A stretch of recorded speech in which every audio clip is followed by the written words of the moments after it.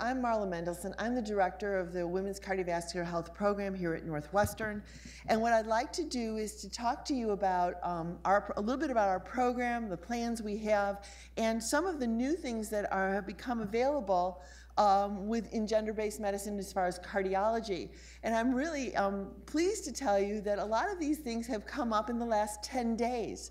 So the information that I'm showing you is very new, and I think it's very interesting is when we take care of women with cardiovascular disease.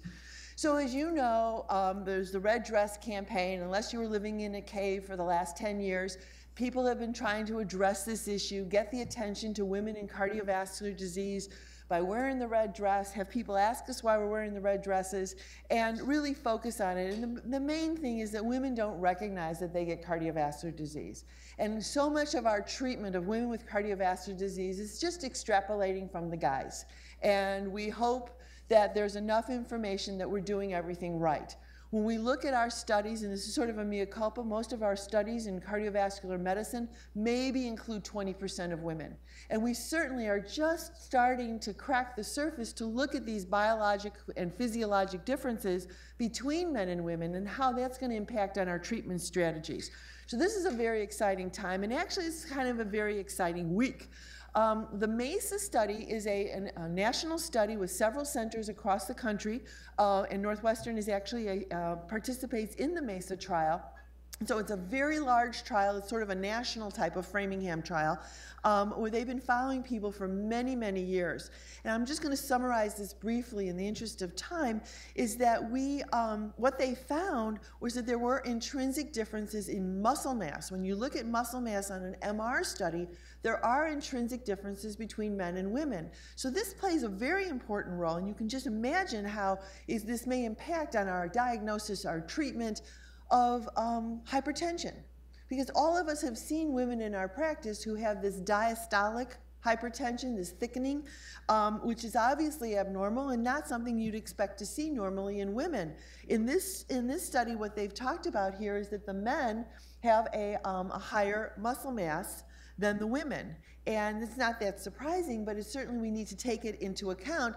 And this graph looks at people as they age, and that actually increases. So this is important to take these into account, and this is just early observational data, but we're starting to see a lot of these gender differences occur. Now this is the most sobering one, and this is the mortality rate after a cardiac event. And the top line is the women, and the bottom line is the men.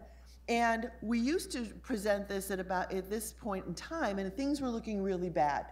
Women were dying more often from cardiovascular events than men. We've really come a long way with men, and we were just lagging behind in women. And only in the last few years we've seen this improvement in mortality in women. So we think maybe this red dress campaign is actually working, that women are not sitting home when they're having their infarct, and instead they're coming to the hospital and they're taking advantage of the latest we have is in the setting of an acute MI. So things are improving. The other thing we have to consider, even Time magazine has been interested in this issue, how pregnancy, and Dr. Gerard mentioned pregnancy, and we could talk about pregnancy for days, but how pregnancy plays a role in a woman's future cardiovascular risk. So at our center here at Northwestern, we really want to focus on women of all ages. Women throughout the lifespan, because there are things that can happen during pregnancy, before pregnancy, that can portend cardiovascular disease in the future. And it's these women that we want to capture and keep an eye on. And this particular study looked at, let me go back. This particular study looked at cardiovascular events in women who had hypertension during pregnancy, which is quite common. And this is something that actually we've known for a long time. We like to think of it as sort of gestational hypertension, because gestational diabetes, we all recognize, that portends diabetes later in life, but gestational hypertension does too. And not only for hypertension, but it will show a problem later on, and we'll get to that in a minute. So here's another recent study that just came out in the Journal of American Cardiology, College of Cardiology, looking at differences in young patients and predicting their outcomes. So again, we have not really seen this information before. I don't want to go into it in detail, but it's really important to look at some of the difference in perception of cardiovascular disease, and then again, this impacts on a patient's treatment, whether they buy into the treatment that we recommend. And it's not just in this country, because this is also data from Spain as well, looking at the US and Spain and men versus women as far as, for example, looking here at the self-perceived risk of cardiovascular disease. And certainly men thought they were at higher risk of cardiovascular disease, both in the US and in Spain. So we need to, again, look at these perceptions and see how they go with reality. This is a very difficult slide to read, but it looks at the different risk factors.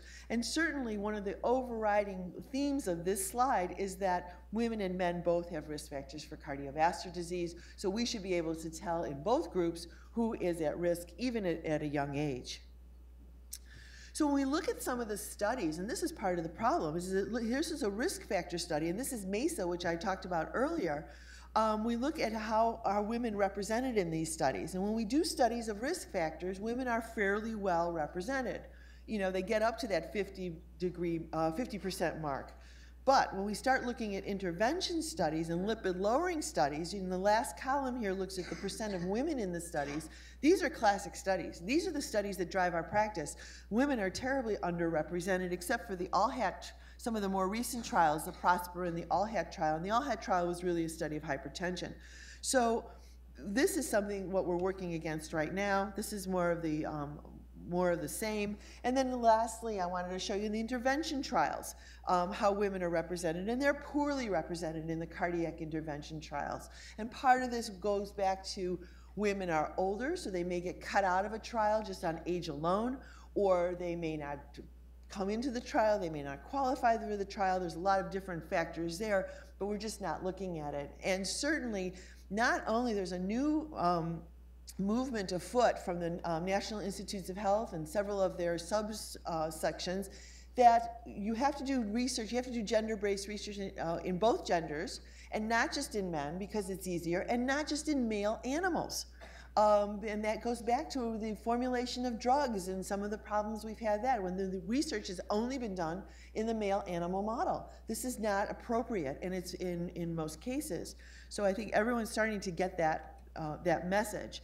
And this is the last sort of gender-based recent study that came out looking at mortality rates after percutaneous coronary intervention.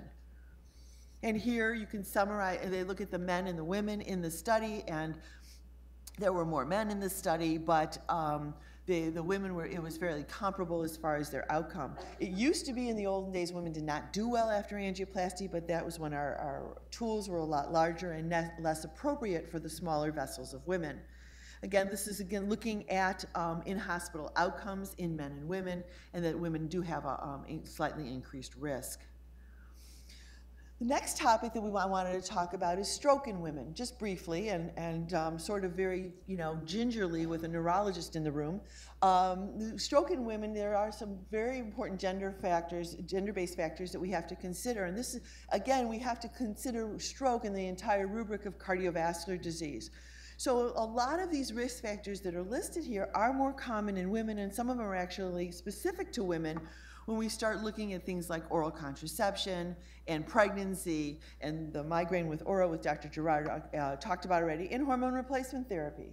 So those are individual things. And I would also add that we'll talk about later is it's Boniva, the medication for bone, has actually been associated with atrial fibrillation, increasing a woman's risk of stroke. So I think these are important things to understand. Also, when a woman comes in with a stroke, she tends to be older and has more severe strokes. So this is important in our practice. The atrial fibrillation is common. And when you go back to atrial fibrillation, we find that women are less often treated with aspirin when they present with atrial fibrillation, even though they qualify for aspirin therapy based on the CHADS or the CHADS-VAS score. In fact, in the CHADS-VAS score, which is an adaptation of the CHADS score, they added women as a risk factor, a female gender as a risk factor. So it's really important to look at these different aspects. Women will also have more complications after stroke, and again, that may harken back to more concomitant illnesses, more hypertension, later presentation, more speech disorders, longer stay, and a less complete recovery. This is an article from Annals that looks at gender-specific areas where risk factors are certainly stronger in the female population, which we have alluded to. as far as stroke. So there is gender-based research being done. We mentioned briefly atrial fibrillation in women. There's a higher prevalence of it. They have a higher thrombotic risk. And as I mentioned, they're less likely to receive anticoagulation. And we mentioned the CHA2DS2-VASc score, and they're less likely to be referred for catheter ablation, which the rationale is unclear. Women, at the time they present with their atrial fibrillation, they have probably more concomitant illnesses. The Women's Health Study, which is certainly a stepsister to the physicians, the male physicians' health study looking at the benefits of aspirin, actually showed that, that aspirin therapy was useful in the prevention of stroke in women, and it was prevention in stroke and MI in women over 65, which is very different than the physician's aspirin study, which really looked at a younger age group of the initiation of aspirin. They also used a kind of unusual dose in this study of 100 milligrams rather than the typical 81 milligrams that we often use. There are some differences, and these are more observational studies, so things have really not been completely explained. This again looks at some of these differences and the risks for men and women as far as aspirin therapy. So, what are we doing here at Northwestern? Well, we have our program for cardiovascular disease in women, and we focus on all ages of a woman's life. We start with pregnancy and before pregnancy when we're doing preconception evaluations and identifying a woman's risk factors. For example, the woman who presents with polycystic ovary syndrome, from our point of view, that's a metabolic problem that could impact on her future cardiovascular health.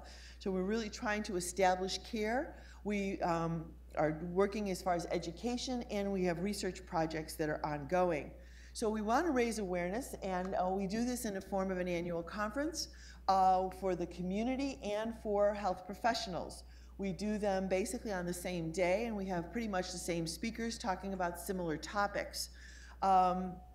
We have found this will be our 9th year this coming May. It'll be our 9th symposium, and we try to vary the topics and really stay very current as far as cardiovascular disease in women particularly. We also want to coordinate gender-based research here at Northwestern, and these are some of the projects that we've done recently. We've looked at the outcome in valve surgery in women specifically, and again, we have a lot of those same themes that women may not do as well because they're older, have more severe illnesses. We are looking at cardiac status after breast cancer treatment. Many of the agents that are used for breast cancer therapy can be cardiotoxic. And what does this mean? And we're looking at echocardiographic measurements of strain pattern to look at subtle differences in the heart after treatment. And what about another study looked at the gender difference in the electrocardiograms of elite athletes. There's one of my colleagues is doing a study on gender differences in that heart failure with preserved ejection fraction, which is interesting because that is more common in women. And we're working on preconception evaluation of women with heart disease, asking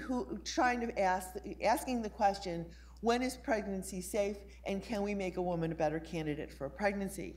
So basically, we try to practice gender-based care as this information becomes available and educate our colleagues and create local guidelines. So this is just a blatant advertisement for our conference on May 9th, our professional conference. And these are the topics we're going to be discussing. It will be hormones in the heart, TAVR, percutaneous valve replacement results in women, heart failure in women, genetic basis of cardiovascular disease, and the novel anticoagulants for atrial fibrillation, because we've identified that as a problem. Why are we doing this? Because this is what we all want to be. Okay? This is what we want everybody, we want our patients to be here, and this is why we do what we do.